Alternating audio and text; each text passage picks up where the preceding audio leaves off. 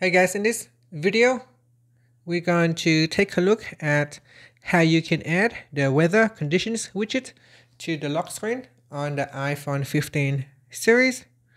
First, let's go back to your home screen by swiping up at the bottom of the screen. And on the home screen, tap on settings. Now in settings, you want to go back and then swipe up to go down, and then tap on wallpaper. Next, tap on the left image to customize the wallpaper. Then tap on add widget, or the widget panel at the bottom here.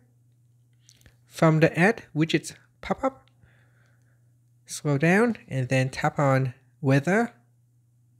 Now swipe across, and then when you see it say conditions, tap on the conditions widget to add it to your widget panel.